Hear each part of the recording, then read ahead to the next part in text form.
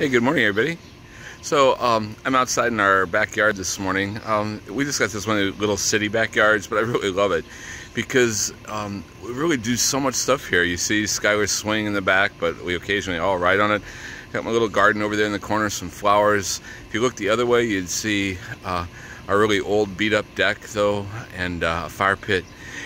The backyard kind of reminds me that God's created us to be multi-dimensional people, that there's a lot of things that He's given us the ability and gives us joy to do. So being with others, working, playing.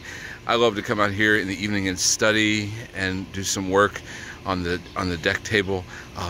So that's what we're going to start talking about this Sunday at St. Trinity, how God has wired us and made us to be whole people with a lot of different aspects, all centered and resting in Him.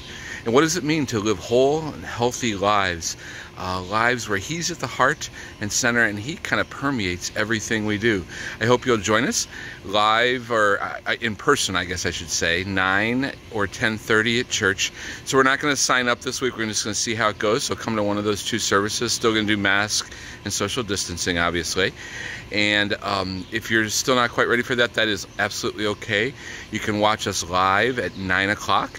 It's on the church website, sttrinity.org, or on Facebook or YouTube, and then you can play it again throughout the day or any other time you'd like to watch it. So I hope you have a great week in the Lord. I hope you have a great Independence Day celebration. Remember to play a little bit this week, to have some fun, to relax, hopefully spend time with a few others as we celebrate. And look forward to Sunday when we rejoice in Jesus and the new life, the whole life He's given us. Have a great weekend. Hope to see you Sunday. Bye.